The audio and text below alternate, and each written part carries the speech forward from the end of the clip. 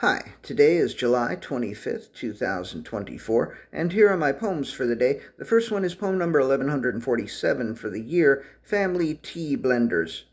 On the way to New Haven on Tuesday, I saw the writing on the wall of the Bigelow warehouse on Blackrock Turnpike in Fairfield, Connecticut. It said, "Family tea blenders since 1945, and I know they mean that the family has been making the tea since 1945, but when I see the word family, I always think rated G, and it got me wondering about NC-17 tea, lurid and graphic and pornographic tea, hot tea, dirty, filthy, disgusting tea that you ought to be ashamed of, tea that after you drink it you have to take 2 showers because it's that dirty, the kind of tea you would never find at the Bigelow warehouse in Fairfield, because they are family tea blenders, and they have been for nearly 80 years, and they're not about to change now.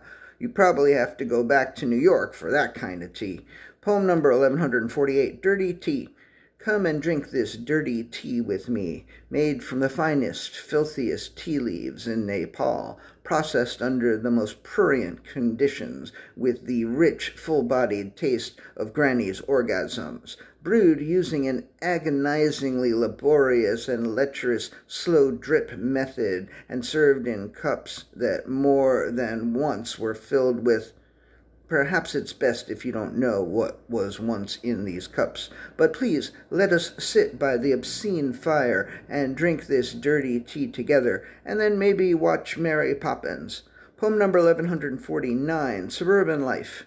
There was a lot of money piling up in the backyard, and she finally went and got the rake and raked the money into piles, and having done that, she was unable to resist the urge to dive into one of the stacks of cash and roll around in it, making a mess of the money.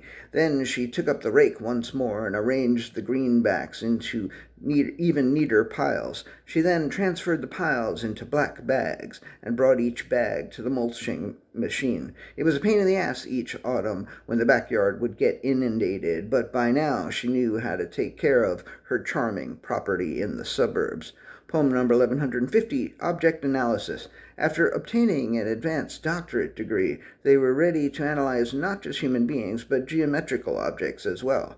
Their first client was a cube who at first was hesitant to even lie on the couch, but eventually the cube told them its deepest secrets and family traumas, its sexual and psychosexual history, and even all about the pettiest of squabbles that the cube was having at the office.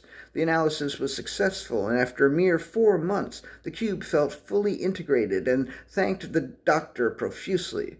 Soon they had more clients than they could handle: triangles, hexagons, trapezoids, a couple of lines, and fortunately only one dots. Dots were a real puzzle to them. They became an expert in object analysis, writing books, giving guest lectures at many major universities at home and abroad. If they come to your town, you ought to check them out, and if you happen to be an object in need of therapy, I can't recommend them more highly. And the last poem of the day, poem number 1151, Cocks in Bloom. Each spring, when the cocks are in bloom, a handful of mischievous university students will jump the fence and sneak into the botanical gardens and collect up bouquets of cocks to give as gifts to their lovers. Occasionally complaints are made to the dean, but like bamboo, cocks are sustainable. They are easily regenerated after harvesting. Life is abundance. There are plenty of cocks to go around, perhaps far more than you could ever want. So I say when the cocks are in bloom, let the college kids have their fun. They're not hurting anybody. All right, that's it. Thank you. I appreciate you.